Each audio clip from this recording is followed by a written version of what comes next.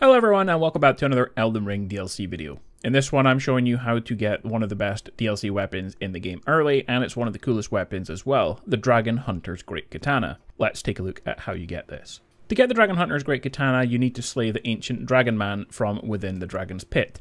This location can be found alongside the cliffs south of the Castle Ensis, and it's available right from the moment you step foot in the Shadowlands. Once you enter into the cave, interact with the Site of Grace and continue down into the cavern. You'll pass a bunch of enemies here, but don't bother fighting them as they are tough and can respawn. Simply run past them, past the guy with the bow and arrow, and you'll reach a staircase. If you head up, there is a giant dragon for you to fight. He's tough, but he doesn't really drop anything decent, so you can just leave him if you want to.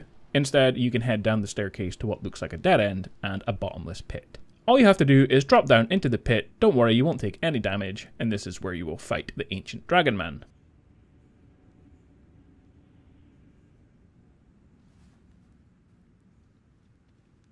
For tips when you are fighting him, you can summon, and for me I was just spamming the Rancor Call sorcery to get him trapped in a loop of rolling around. He was pretty easy, to be honest. After he's defeated, you will get your new amazing weapon called the Dragon Hunters Great Katana. Guys, that is it for this video, how to get one of the best weapons in the DLC early. Like and subscribe, I have lots more Elden Ring guides planned, and I'll see you in the next video. Bye.